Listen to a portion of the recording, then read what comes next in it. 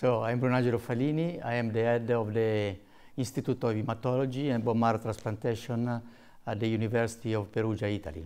And the topic of my presentation today has been hairy cell leukemia, which is a very curious disease, which is characterized morphologically by the presence of a hairy projection on the tumor cells.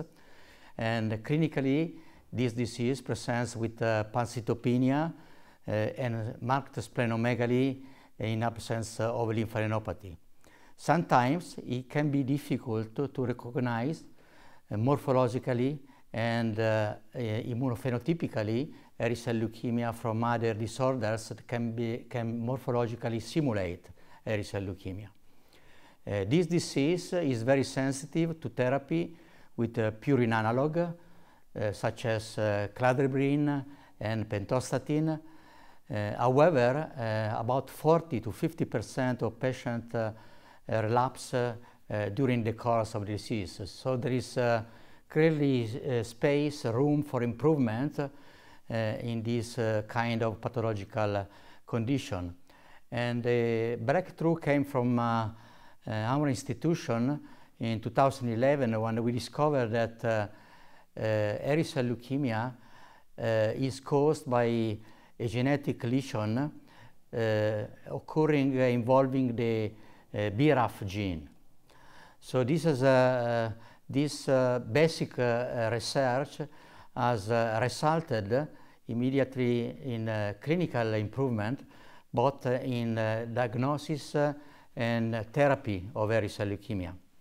Now we have a genetic test based on the search for BRAF V600D mutation that can distinguish with certainty between hairy cell leukemia from other disorders that can simulate hairy cell leukemia, such as HCL variant or splenic lymphoma with lymphocytes, villus lymphocytes, and which are treated in a different way as compared to hairy cell leukemia. Most importantly, the BRAF mutation is a target for BRAF inhibitor, which were initially used in metastatic melanoma that we translated in the therapy of refractory relapsed hairy cell leukemia patient.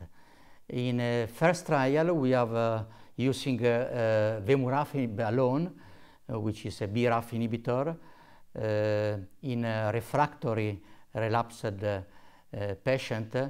We observed an overall response rate of about 95% with 60% of partial remission and 65% of partial remission, 35% of complete remission, which are lasting at least in patients who achieve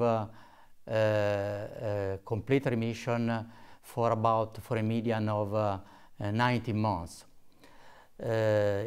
All these cases, however, relapse because there are always a minimal percentage ranging between 5 and 10% of residual vemurafenib resistant cells in the bone marrow.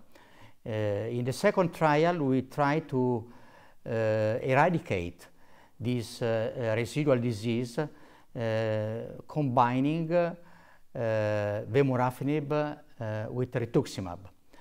And this has resulted in a marked improvement of the results as compared to vemurafenib alone, because with this combination therapy, now we are able to achieve complete remission in about 95% of cases as compared to 35% of the vemurafenib alone. We achieved this goal in a more rapid way in about 4 weeks as compared to 8 weeks, And most importantly, we have about 65% of minimal residual disease negative patient as compared to no minimal residual disease in patients treated with vemurafenib alone. So we think that this is the new standard of therapy for hairy cell leukemia refractory or relapsed. And the trial for the future are double targeting of MAP kinase pathway using BRAF inhibitor and MEK inhibitors alone, in combination, with or without obinutuzumab. And I think that with these kind of results, there is a space to compete with chemotherapy. So a trial comparing vemurafenib plus rituximab versus cladribine plus rituximab is going to start.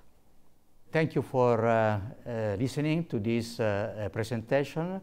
I invite you to join you the European School, European Hematology Media online. Thank you.